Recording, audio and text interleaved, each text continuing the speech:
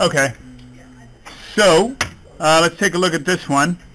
A particle starts from rest, and its acceleration is given by this formula here, meters per second squared. How far did it travel in the 4th second? A couple of things about this. Let's try to read the problem carefully and see what we know about kinematics, about this stuff so far. Okay, because we're going to be using our notes from here, and then a little bit more stuff to answer this. First up, and that bit right there, starts from rest, tells us something. That tells us at the beginning, at t equals 0, its velocity equals 0. Okay? So that's going to come in handy when we do my velocity function. Okay, so that's the first bit. Another bit, let's try how far.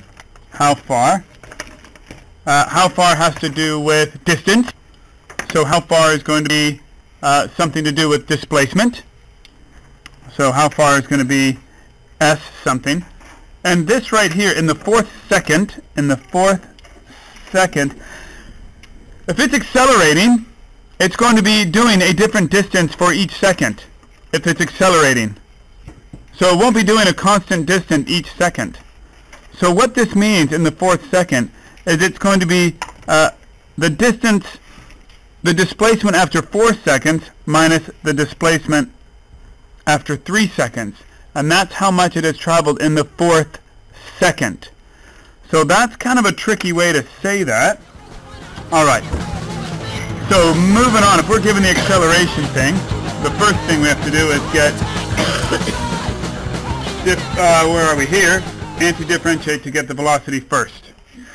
Okay, so let's do that. Find the velocity function first by anti-differentiating this, and we add 1 to the exponent and divide by that new exponent. Negative 6 anti-differentiates to 6t, and of course plus our constant. So simplifying my velocity function, 12t cubed over 3 gives me 4t cubed, of course. This just gives me negative 6t.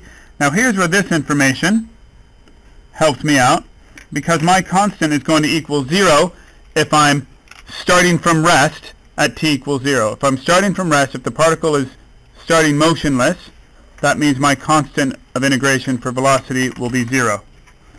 So I don't need to put anything there. I've got the velocity function so far. So next up, I'm here, velocity, and I want to get the displacement function, so I do the anti-differentiation again, and I'm going to get a constant again, or c.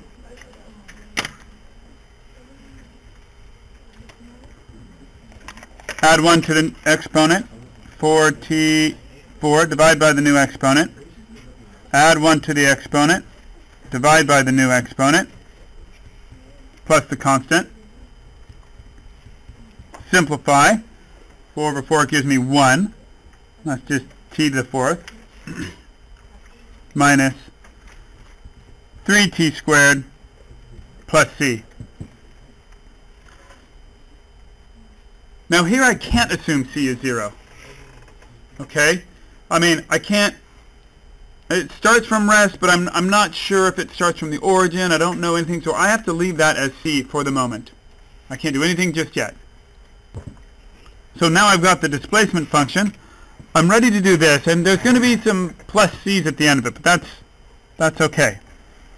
So the distance after 4 seconds total is going to equal 4 to the power of 4 minus 3 times 4 squared plus c. So after 4 seconds, that has traveled, this actually works out to be 16 plus some number I don't know. Okay?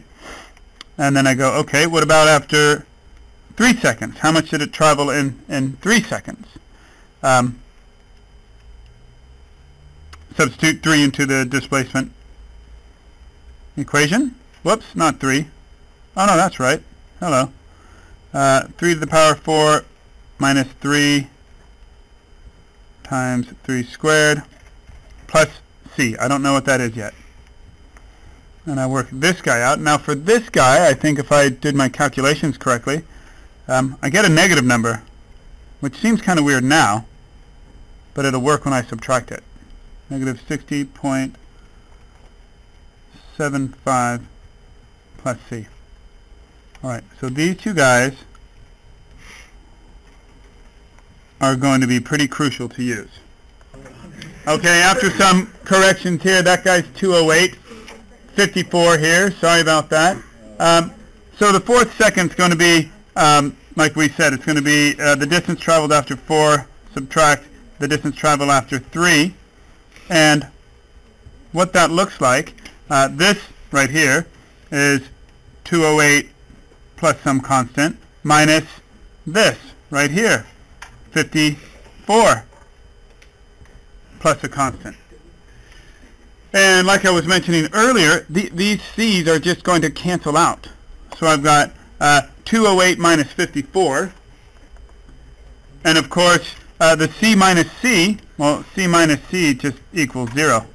So that gives me 154 meters that particle will travel in the fourth second. Pretty fast. There we go. Not too bad. Hopefully we don't make mistakes like I did here.